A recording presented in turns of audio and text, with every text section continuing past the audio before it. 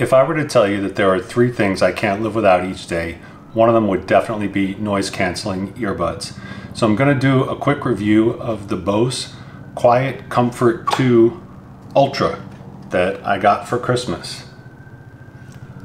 And I don't typically do product reviews, but I was so displeased with these this morning that I had to put something out there for everybody else. So I did my basic due diligence. I looked at some YouTube videos, some quick research about what other people were saying. First thing I heard was that sound quality is not as great as a wired earbud. And I had been using these older ones from Bose. This is my 3rd pair, and they all seem to fizzle out at some point. I really can't make phone calls with these anymore. Sometimes the audio goes up and down on its own. It's got this weird dongle because Bose is not compatible with the newer Android phone that I use. So it's a bit clunky, and I thought maybe now is time to upgrade. But I love that these are noise canceling. There's no EMF. I was super concerned about EMF waves running through my head with the Bluetooth earbuds, so I was a bit apprehensive about even buying them.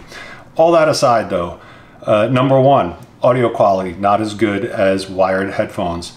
These sound superior to the wireless. Number 2, and this is the biggest problem, during my workout this morning, they wouldn't stay in my ears.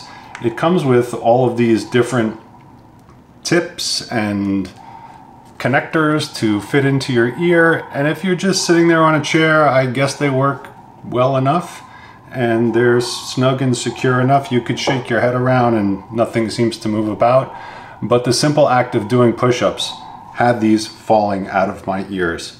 So quickly, what comes in the box? It's those little clips for your ears.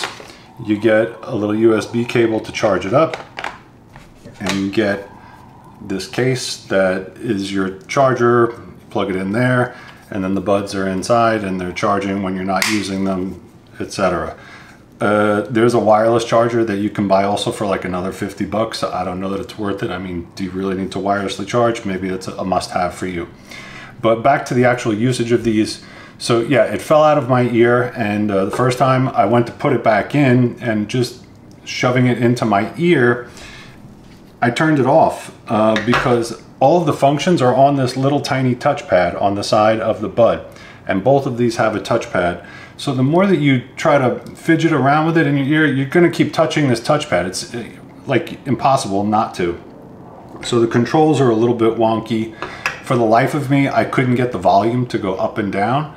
That was annoying. Not a deal breaker because you could always just do the volume on your phone, but if you want to be completely without your phone, put it across the room, yeah, it's kind of a deal breaker.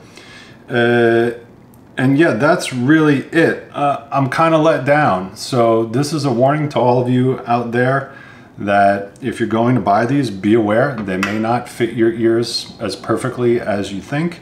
The sound quality is not so good, and the controls are really wonky.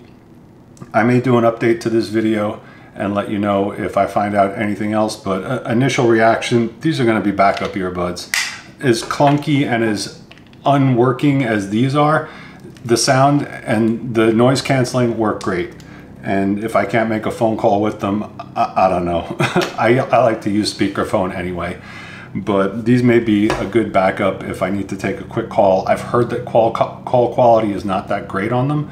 That's still yet to be determined. I haven't called anybody, but they say that the noise canceling, not the noise canceling, but the like background noise canceling with wind and all that, it kind of interferes with your phone call. So we'll see. I try not to take phone calls outside, but sometimes you have to. I like to be in a quiet place and talk. So that's my review. Hopefully this is helpful and gives you some information before you go out there. You kind of don't know what you're going to get until you try it for a little bit. So if you've had a different experience, I'd love to hear it. Leave me a comment below, and thanks for watching.